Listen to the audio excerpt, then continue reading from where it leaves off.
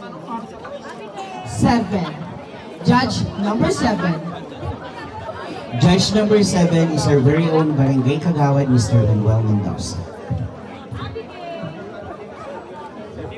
Good morning, candidate number 12. Good morning. Ito ang aking tanong. Sa ngayon, may mga batas na umiiral para sa kapakanan ng kabataan, kababaihan, PWD, senior citizen. Kung ikaw ay mabibigyan ng pagkakataon na maging isang legislator o magbabatas, ano kayang batas ang iyong isusulong sa kapakanan ng iyong sektor? As a part of LGBTQ, we all know that the part of LGBTQ is always facing discrimination in every day of our lives. But I'm standing here in the front of you symbolizes the LGBTQ who is strong enough to fight for discrimination of other people.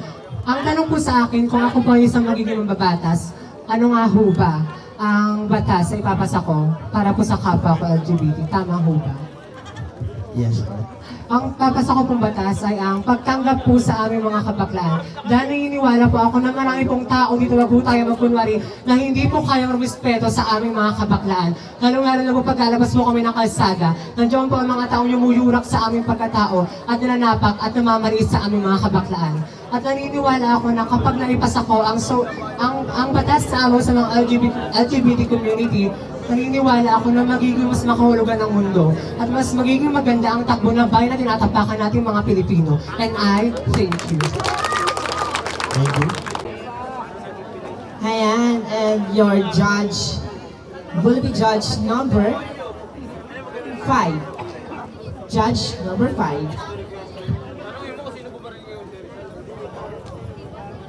Judge number 5 is a principal of Doña Remedios Trinidad National High School, Mr. Mark Lee Sarmiento. Hello, good morning. Ang tanong ko ay ito. Noong 1990s, ang Pilipinas ay pumapangalawa sa Japan sa pinakamayamang bansa sa Asia. Ngayon, nasa 2023 tayo, ang Pilipinas ay isa sa naghihirap na bansa sa Asia. Ang tanong ko sa iyo, what went wrong to the Philippines?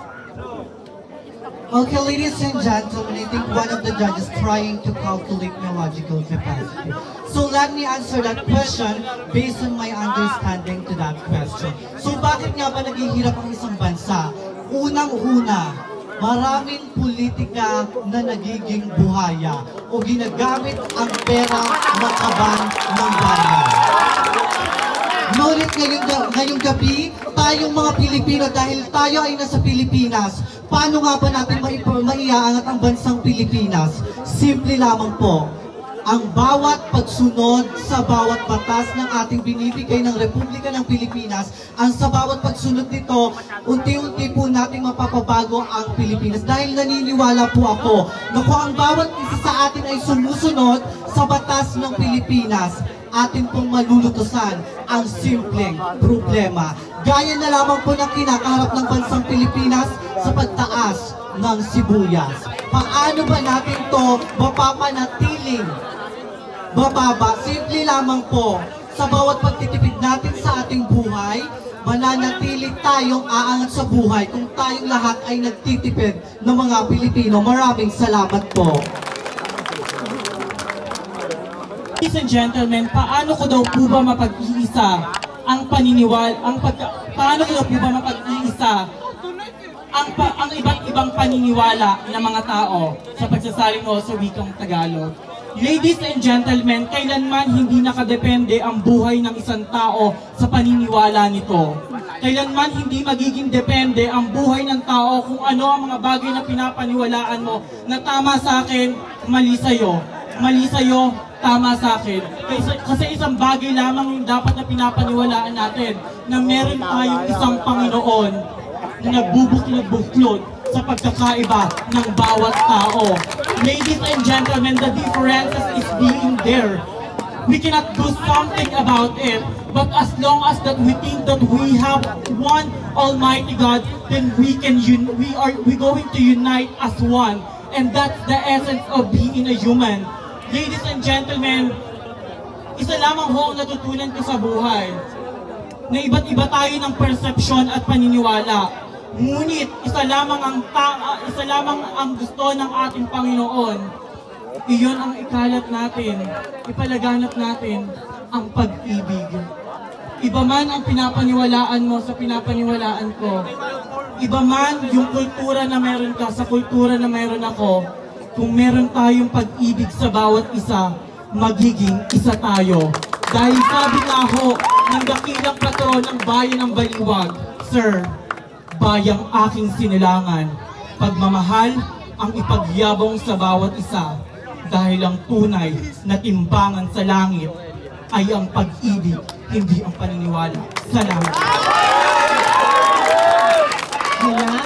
Judge number 6 is the chairman of the board, Mr. Mark Andrew Olano.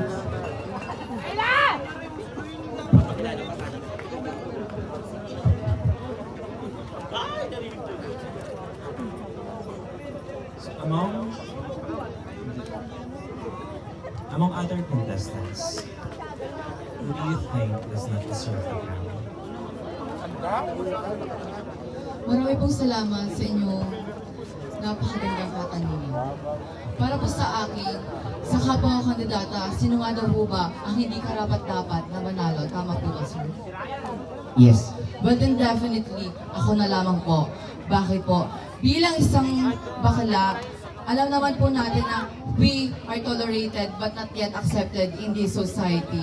Lalong-lalo na po sa mga pageant na aming sinasalihan. Lagi nating pakakatandaan na ako bilang isang kabataan, inaamin ko po na marami po akong imperfection sa aking sarili. Marami po akong nagagawang mali. Kaya ako ay hindi ko karapat-dapat na tanghalin bilang ikatlong lahi ngayong gabi. Dahil lagi nating tatandaan na kapag patuloy ho tayo hindi ho ako karapat-dapat na manalo dahil nga po, hindi po ako magaling sa talent, sa QA, pero po ngayong gabi, ako po, ginagawa ko po ngayon ng best ko. Yun lang po at maraming salamat. Thank you so much. Candidate number question. Being the head organizer of Chana Ikatlong Lahi, I will take this opportunity to ask the question for candidate number 4. And your judge will be... What? Head organizer ako. Let's all have again the president, of course. The president of the Siglahi Siglahi LGBT. Santa Maria. Let's check. Halina de la Cruz. Good morning. Hello po, good morning po. Ang tanong mo, ano ang gagawin mo kung ipapahayag ng ating Pangulo ang isang parusang kamatayan sa ating bansa? Sumasang-ayon ka ba o hindi ka sumasang-ayon at bakit? Okay, thank you so much for that very timely and relevant question. First of all, I would just like to thank the panel board of judges, of course, for giving me the chance and the opportunity, picking me to be on the top 10 finalists. And I just wanted to repeat the question if I got it correctly. What will I do if the government will implement death penalty? Am I right? Yes, you're right. Thank you so much. First of all, answering this particular question, we should base on facts and not just only opinion. And I always believe, ladies and gentlemen, that a long answer is never tantamount or equivalent to a good answer. As long as you answer the question straightforward, definitely it will be correct. So as part of the LGBT community, I myself have committed so many mistakes in my life. But of course, I will not be hypocrite. I will be in favor of death penalty. Why? Yes, many of you guys will disagree on my decision that I do agree on death penalty. But always remember, my dear brothers and sisters, if you know to yourself that you wouldn't do anything wrong that is against the Constitution or against the government, definitely, you will not be afraid of the Constitution or the death penalty.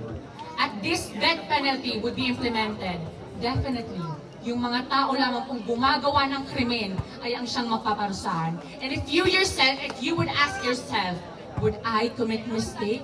Would I commit crime? Of course, never. For I know to myself that I would never want to be in jail nor to be in death penalty. So that would be my straightforward answer to your straightforward question. Wala akong halo.